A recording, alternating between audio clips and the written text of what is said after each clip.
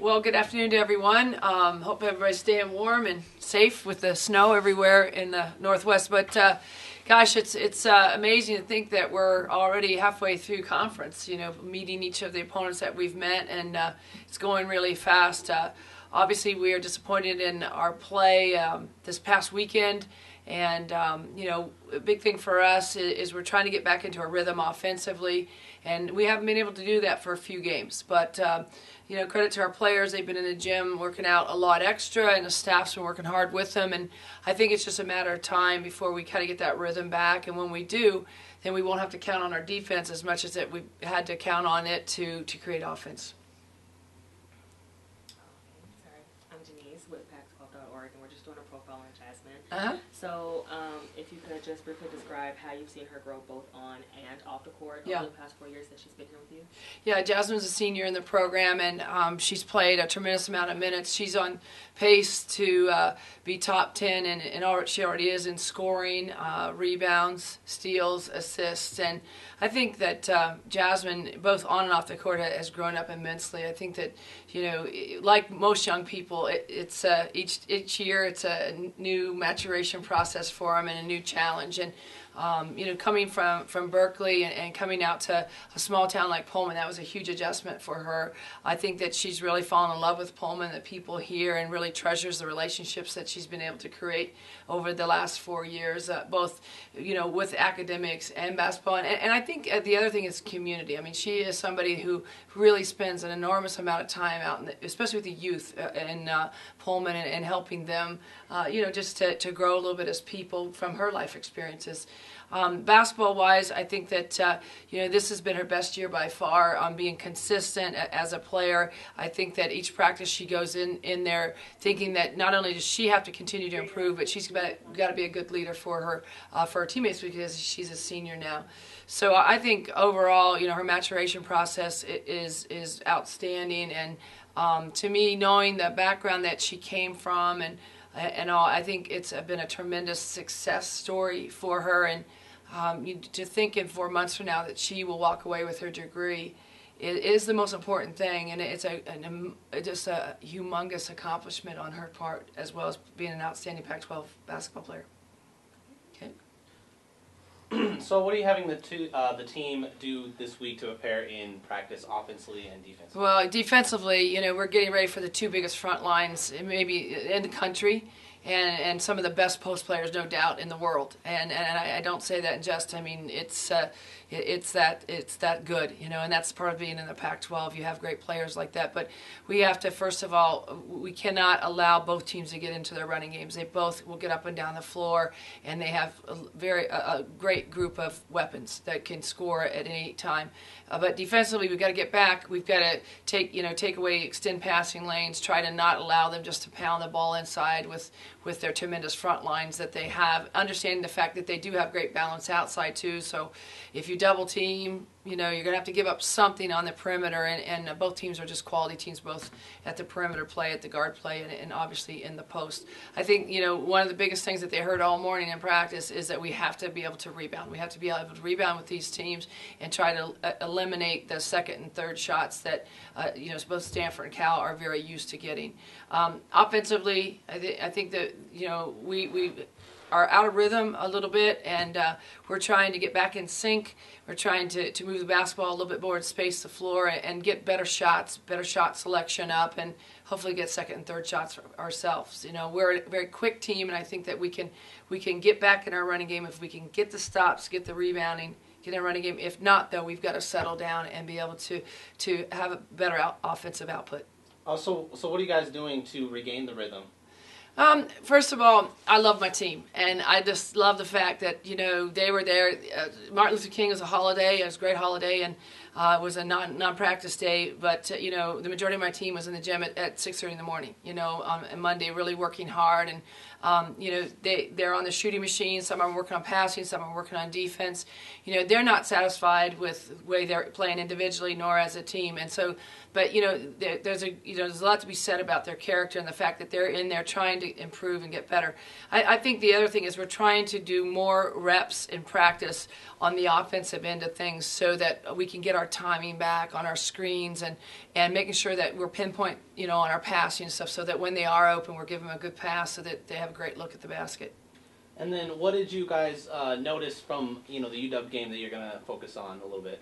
The UW game, they played well, and there were some sets offensively that we did not handle well in our defensive scheme, and we've already addressed those. We've already been able to look at those and correct those and learn from them, and you have to learn from them, and they're painful lessons, but you move on because you don't have time in this league to continue to dwell on yesterday's news. You got to get ready to make news tomorrow, and that's what we're trying to do with this road trip. And then what do you expect from Stanford and then Cal? Well, Stanford is Stanford. They've been a Final Four forever. National champions. They are big. They are big at every position.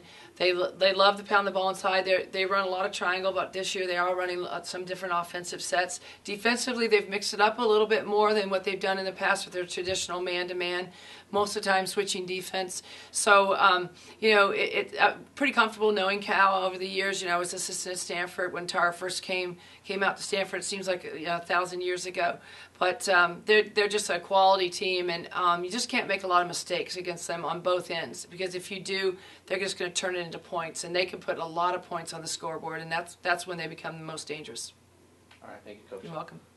All right, questions on the line for Coach. We got a couple people on here, so please identify yourself. Coach, this is Jada. I'm with the Alpine. How are you doing? Good, Jada. Got back safe? Yeah. Okay, good. It was fun. Good. But I do want to ask you, there's a couple of long streaks across the nation, but the 52 with you and Stanford is the longest. Does it kind of seem, since you've been in the game for a long time, almost improbable to have a streak like that? That you think that if, at one point you would, the teams would have got each other? Yeah, it's a crazy number. There's no doubt about it. And I was listening to something on TV last night. I don't know all the teams. There are some streaks out there in football and men's and women's basketball and professionally and stuff that you just kind of scratch your head and say, what the heck? What is that and why is it? But let's not lose sight of the fact that Stanford has one of the best coaches ever in the game with Tara Vanderveer, and she's done a phenomenal job of building that program and maintaining such a high level. But it's always a very exciting time to match up against a program of that caliber, and at the same time, it'd be great to have a little more success against them than what we've had, obviously, in the 52 or 53 that you're talking about. But our goal every day is just like it was last week and the week before, and it will continue to be, is to continue to get better and take advantage of our opportunities. If we do that and can stay healthy, who knows when these streaks end and new streaks begin. Old Dominion and, teams like Duke, they have also 47 and the 52 too. So, but, Stanford ended Connecticut's 90-game win streak. Is one of them more impressive than the other? Does it, with the one that's in conference, more impressive than like Connecticut and someone across the nation, or is that more impressive to you? I'd love to have either one, I'd love to have either one, but they both, all of them kind of blow your mind, like you said, I've been in the game for a long time. I know a lot of those coaches and programs. I know a lot of the programs that they have continued to have the streaks against, and it's mind-blowing, to think how well they have played at a consistent level throughout not just years but decades. And hats off. I don't think that our women's basketball coaches get enough credit in the game, and certainly these kind of streaks speak well to the type of coach that Tara is, Gino, Wendy Larry in the past, Old Dominion. Obviously she's retired now, but Wendy did a great job, and but hats off to that, and I think it does speak volumes about the quality of coaches in women's basketball at the collegiate level. Thanks. You're welcome. Coach, hi, this is Rachel Bachman from the Wall Street Journal. Hey, how you doing? I'm good, how are you? Good. I don't read your paper, I'm sorry. That's okay, that's all right, you don't have to. Okay, all right. I just wanted to follow up on something Jada asked about the streak. Can can we extrapolate anything from the streak about and the other sort of continued wide margin scores we see with sort of the upper echelon of teams in women's basketball? Is this sport still fairly stratified in terms of who has the talent?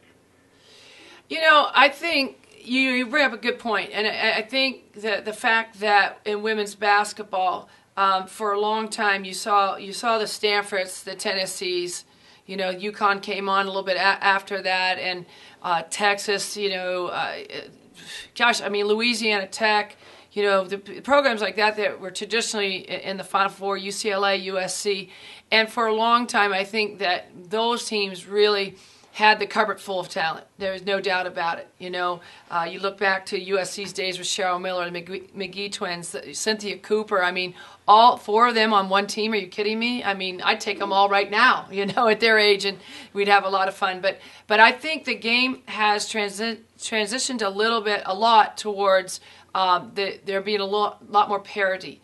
Certainly Stanford and UConn, Tennessee, those guys are still going to get probably the very, very top level of student athlete out there. But there are more athletes out there of high caliber, so there's more to go around. And I think that, you know, with the coaching that goes on in the game, the TV exposure that's going on with the game, is that the student athletes are more likely to look at other schools and want to be a part of other programs because of a lot of other reasons, whether it's academics or making their own tradition or maybe, you know, location or whatever. So I think that there is, you know, we're getting close to having more parity in the game, but you're still going to have those 5 or 10 teams in our country that pretty much just handpick, you know, the best athletes.